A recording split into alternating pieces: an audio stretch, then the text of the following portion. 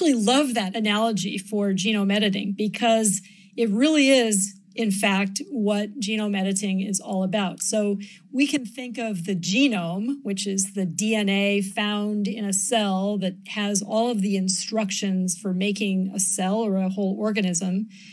And we can think of that information like the information in a book or maybe better, an encyclopedia. And what scientists have been trying to do now for decades, honestly, is to understand the information content of the genome, and particularly the human genome. Mm-hmm. And what CRISPR does is to give scientists an incredibly precise and programmable tool for altering the code to identify and cut specific DNA sequences. And we can control which sequences it's cutting. We can decide how to program it and have it go to that place in the genome, just like you might thumb to a page in a book volume and, change a word or a paragraph or move things around. And it actually is cutting and pasting information in the DNA. Do you remember what it looked like when you sort of connected the dots? Were you like, whoa, I have to sit down, or I need a whiskey? Like, what went through your mind on a non-scientific level, on a purely human emotional level?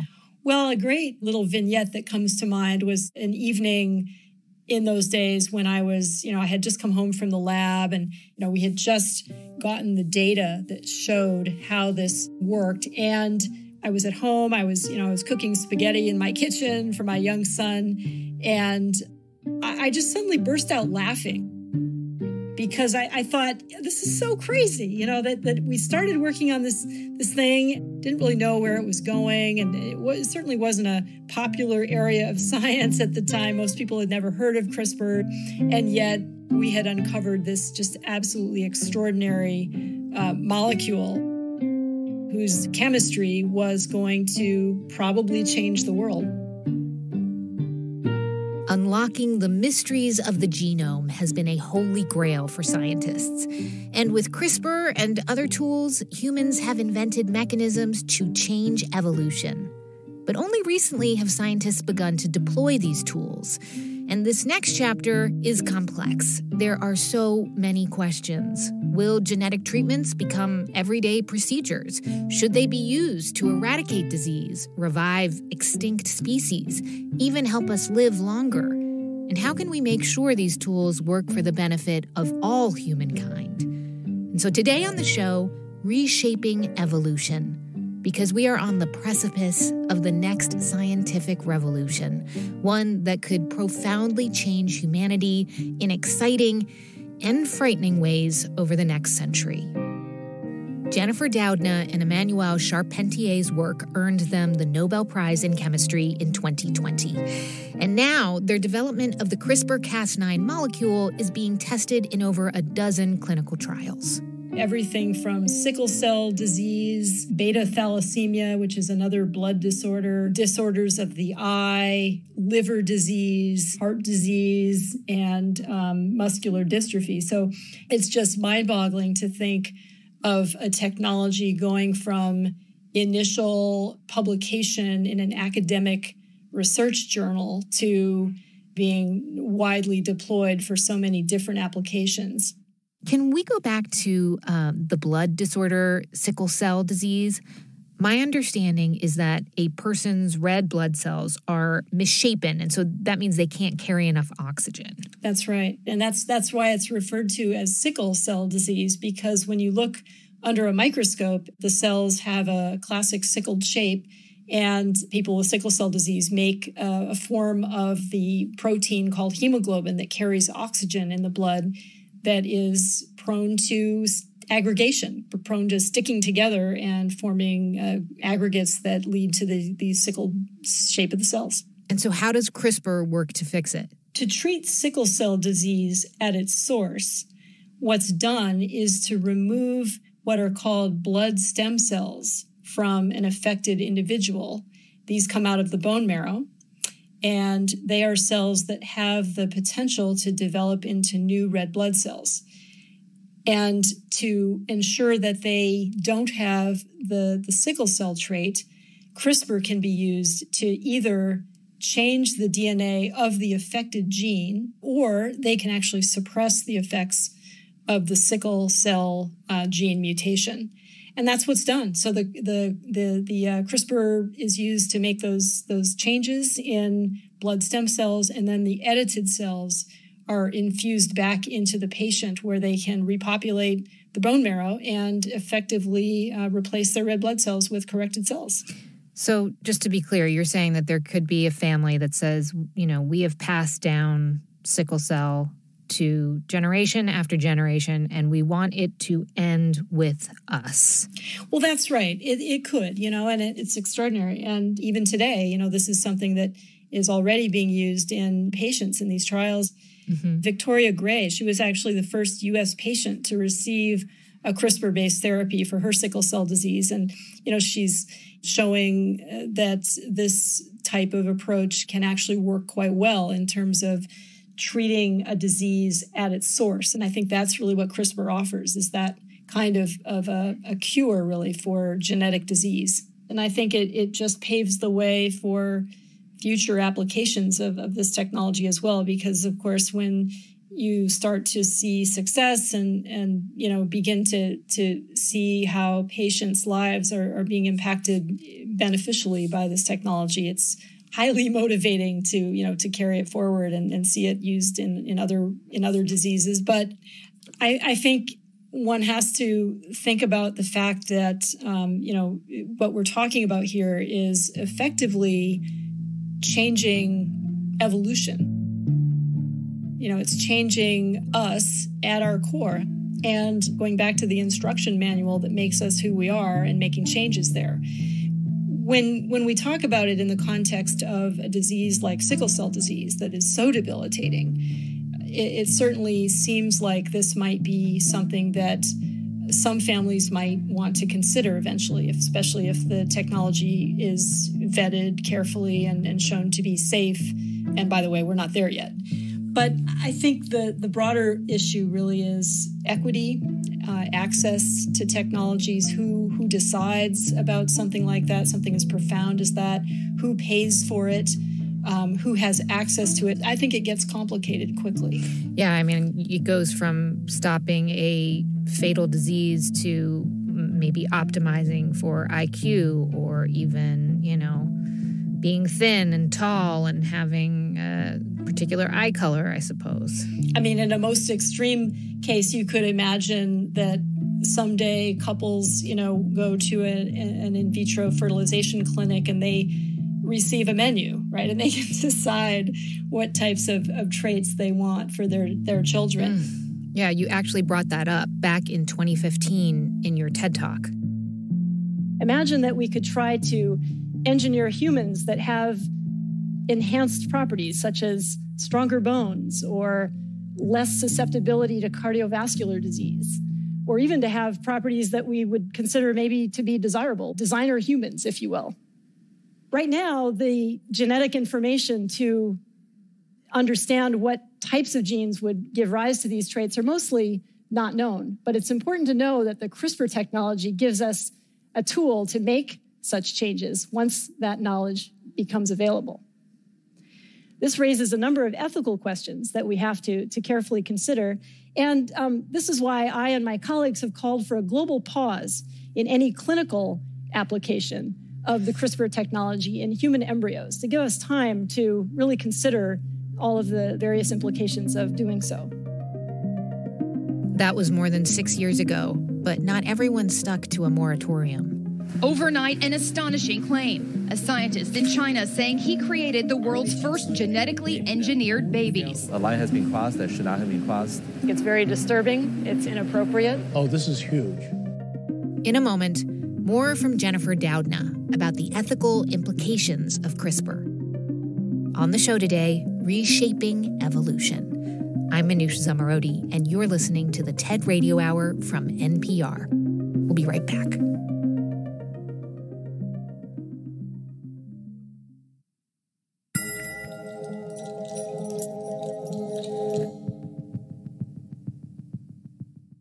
This message comes from NPR sponsor Policy Genius. Have a family? A good life insurance plan is important. Your family needs protection to cover expenses if something happens to you. Policy Genius helps you find life insurance policies that start at just $25 per month for $1 million of coverage. Some options offer coverage in as little as a week and avoid unnecessary medical exams. Head to policygenius.com to get your free life insurance quotes and see how much you could save.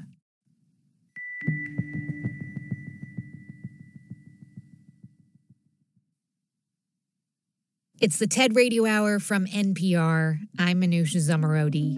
On the show today, reshaping evolution. We were just talking to Nobel Prize-winning biochemist Jennifer Doudna, whose work on CRISPR marked a new chapter in our ability to alter our DNA.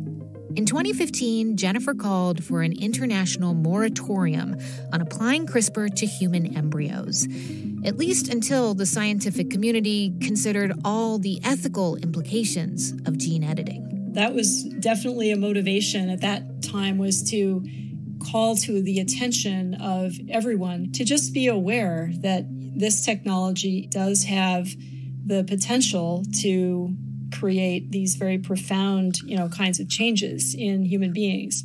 What happened next was that there was an announcement in 2018, which was actually happened at the second International Summit on the topic of human genome editing, of a project in China in which 2 embryos had been edited using CRISPR and then were implanted to create a pregnancy that resulted in the birth of twin girls with edits to their DNA. And do you remember what your reaction was after he presented his research? Well, it was pretty horrifying. It was just kind of shocking to see the way that the work had been performed. It just really an example of unethical behavior on the part of a scientist, just rushing forward with something before it had been tested to be safe, and also without properly understanding how to explain and consent with patients, to explain to them what was actually happening to the embryos that they were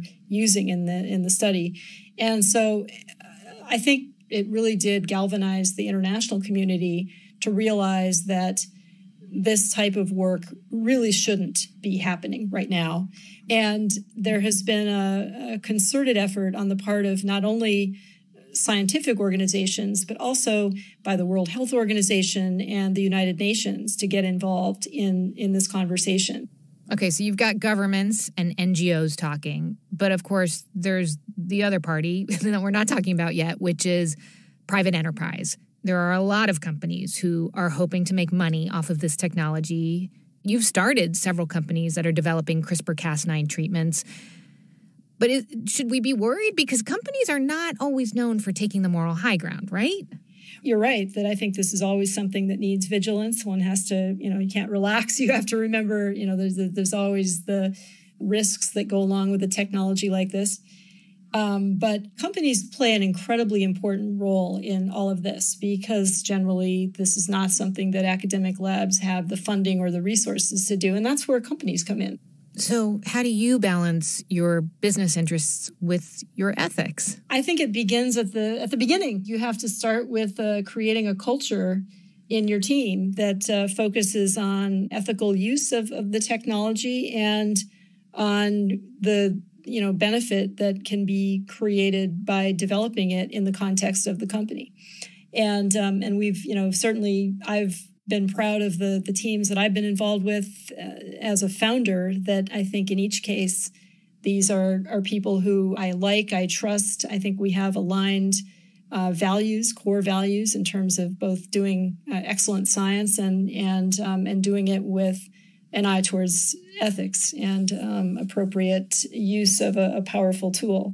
Your biographer, Walter Isaacson, has said that your invention of CRISPR heralds the beginning of a next great innovation revolution. What do you think he means by that? There's a lot of evidence that we're entering an era in biology in which we have increasingly at our fingertips a collection of tools that allow manipulation of biological systems in controllable ways. those capabilities will advance, the kinds of things that have only been dreamt of in biological systems to a point where we can actually achieve them. Mm-hmm. Imagine that someone gets a diagnosis for something. Maybe it's even pre-diagnosis. They've gone to a company like 23andMe or Color Genomics, and they have their DNA sequenced, and the result comes back that they have susceptibility to Alzheimer's disease in the future. Today, that's kind of, information that's not directly actionable. Whereas imagine in the future, it's possible to use a technology like CRISPR to change those genetics so that that person is no longer has that susceptibility. That would be extraordinary if we get to that point. Will we get there in 30 years? I don't know, but I think it's entirely possible that we will. That's biochemist Jennifer Doudna. You can see her full talk at TED.com. On the show today, Reshaping Evolution, how recent medical advances may allow us to defeat some of today's most debilitating illnesses. Imagine you're having some strange symptoms and you don't really know what they are. This is Nabia Saklayan. You're feeling a lot of tremors, your muscles are stiff, you're having difficulty thinking and understanding, and you go to your doctor because you want to know what's going on.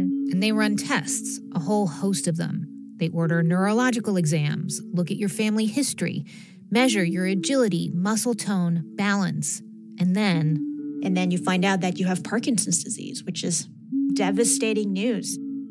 And I've had family members who've had to go through that. And it's a very, very tough moment to realize you have something that's going to completely change your life and you might have these symptoms forever. Today, your doctor would review your options with you, medications you can take, lifestyle changes to make, how to manage a disease which has no cure. But Nabia is working towards a different outcome. What if I told you there is a different future ahead for us? What if your doctor, instead of saying, okay, we're going to be treating your symptoms, your doctor actually says, no, we're going to be able to cure this disease. And the way that works is you drop off a blood sample, those blood cells are shipped off to a cell factory to generate brand new neurons that are customized just for you. You come back the next week and a surgeon transplants those neurons into your brain, and you just received a cure for Parkinson's. Okay, wait, let me see if I get this right. Take some blood cells, turn them into new neurons, put them in the right places in the damaged part of the brain, and you can essentially cure Parkinson's? Exactly, yeah. I mean, Nabia, I gotta say, it sounds like science fiction. It does sound like science fiction, but what's amazing is most of the pieces of the puzzle have been figured out. We know how to make patient-specific cells. We know how to transplant them into the right part of the brain. We've seen these transplants happen in patients, and the results are very, very promising. And now we just have to figure out manufacturing. How do we make these cells in a fully automated way, make them super cheap? And that's what I'm working on with my team. For years, we've heard that stem cells may eventually cure diseases and treat illnesses, that by genetically engineering them, they could fix our ailing bodies. Now, though it's still early, promising new technologies are getting us closer in labs like those at Nabia's company, Celino. We're automating the generation of personalized human cells, and these cells can be used for a range of therapeutic applications. And because they're 100% your cells, your immune system is extremely unlikely to reject or attack those cells. Nabia Saklayan picks up this idea from the TED stage. In fact, the body has no idea that these cells were actually made in a cell factory. All of this is possible because of a breakthrough at the intersection of biology, laser physics, and machine learning. We'll start with biology. The human body is an absolute miracle. Trillions of cells are working in synchronicity to pump blood, secrete dopamine, and let me see and speak to you right now. But as we age, our cells age too. That's why our skin starts to sag, our cartilage wears away, and your 5-mile run might turn into a 20-minute walk. Yes, we're all getting older. Our bodies are ticking time bombs. But stem cells could offer a solution. All right, so stem cells, remind us, why are they so useful? Yes, stem cells are these very special cell types that have the code in them to become any cell type in the body. In our natural state of existence, we don't have absolutely 100% pure stem cells in the body anymore because they've evolved into becoming different subsets of cells in the body. But it's possible now to generate really high quality stem cells for each and every patient, for each and every adult that look very much like embryonic cells. Scientists can make stem cells. Absolutely. They're called induced pluripotent stem cells. And these stem cells open up the possibility to generate neurons on demand, heart cells on demand, skin on demand, hair on demand, you name it. You can make any cell type where we know the biology of how to change the stem cell to the target cell type. Now, unfortunately, stem cells are notoriously difficult to engineer. One fundamental problem relates to how they're made, which involves taking a patient's blood cells and adding chemicals to those blood cells to turn them into stem cells. Now, during this chemical process, you never end up with a perfect set of stem cells. In fact, you get a very messy plate of cells going in different directions towards the eye, brain, liver, and every random cell must be removed. Until recently, the main way to remove cells was by hand. I remember the first time I visited the Harvard Stem Cell Institute. I watched a highly skilled scientist sitting at a bench, looking at stem cells, evaluating them one at a time, and removing the unwanted cells by hand. It's a slow, tedious, and artisanal process, which is why generating a personalized stem cell bank today costs about $1 million.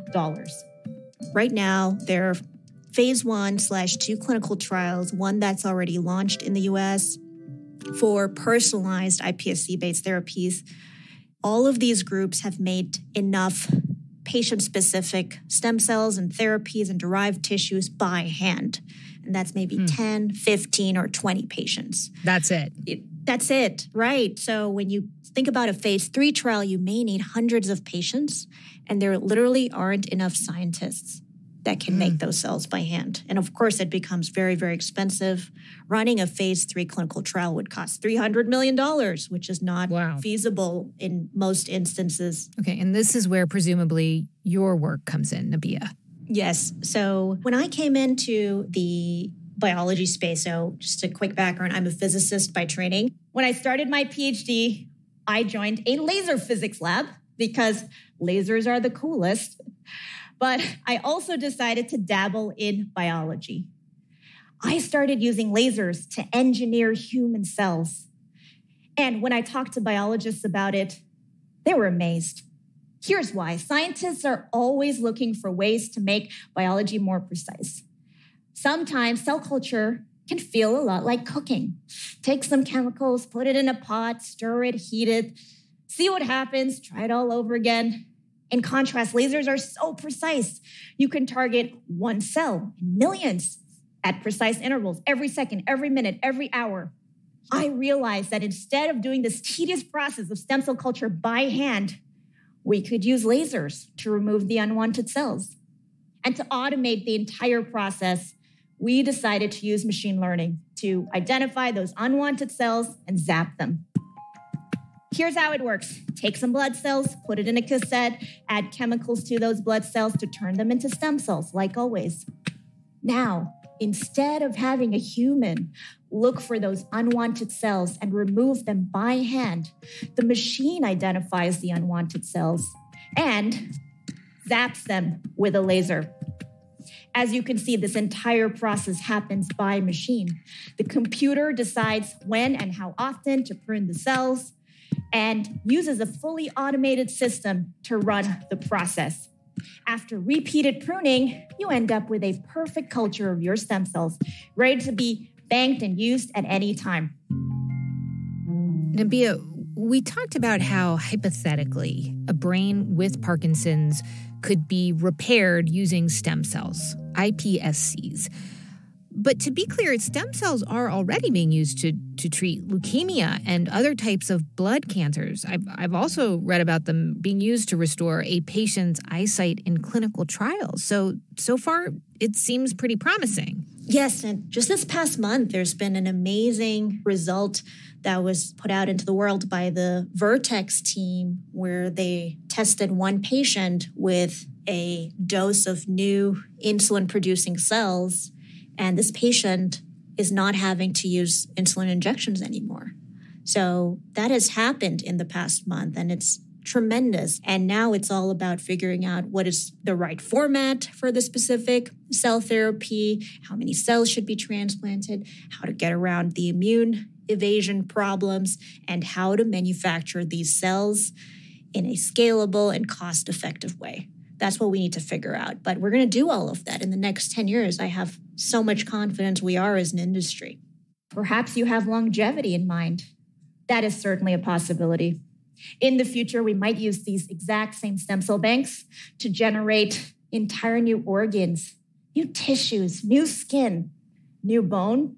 This technology also has the potential to revolutionize personalized pharmaceuticals. Today, taking medicine is to some degree trial and error. You don't really know if the drug is going to work for you until you put it in your body. But what if we had a miniature human replica of you with your cells? Eye cells, brain cells, heart cells, muscle cells, blood cells, on a chip. A miniature human replica of you. We could take the drugs, test them on the cells in the lab first to see how it works. If it works, fantastic. Go ahead and take the drug. If it doesn't, pharmacists can order up custom drugs just for you. You know, there was a time that if you were diagnosed with smallpox, that was it. It was fatal. But now, of course, smallpox is gone. It's been eradicated. In the future, do you think is that how we're going to think about diseases like Parkinson's and diabetes? If or when we have these stem cell treatments, will these illnesses be so easy to cure that a diagnosis won't really feel as devastating or life-altering as it does now? I do think there is a possibility to create a world where these diseases don't feel as burdensome as they are today. However, I do want to mention also, this brings me back to a lot of thoughts I have about accessibility in healthcare and how do we make these cell therapies accessible. It really comes down to how cheap can we make these advanced therapies.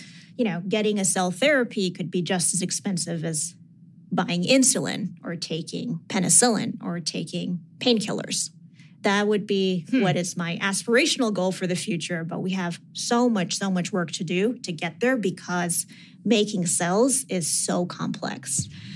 But I am very optimistic we're going to get there because what's happening right now in bioengineering is many different disciplines are coming together and trying to solve these big problems in new and creative ways. Nabia Saklian is the co-founder and CEO of Celino Biotech.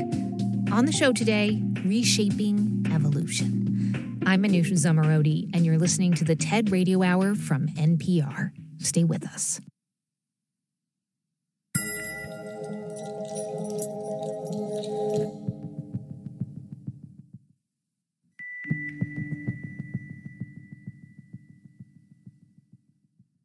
Hey, if you're looking for a way to support our show and public media, I hope you will consider signing up for the NPR Plus podcast bundle. You can listen to a bunch of NPR podcasts, including this one, without any sponsor breaks, and you can even access behind-the-scenes episodes from some of your favorite shows. Go find out more at plus.npr.org. And thanks. It's the TED Radio Hour from NPR. I'm Manoush Zomorodi. And today on the show, Reshaping Evolution. Can breakthroughs in altering and controlling our genes herald the next scientific revolution? And it's not just for humans, but for animals too. Take a little creature named Elizabeth Ann. Elizabeth Ann is the most beautiful black-footed ferret. She has dark eyes, little pink ears, and white whiskers. And she's also kind of a genetic miracle. She was cloned from a cell line that had been preserved 30 plus years ago. That's what's amazing about her. Ryan Phelan is the co-founder and executive director of Revive and Restore. We're a nonprofit based in California.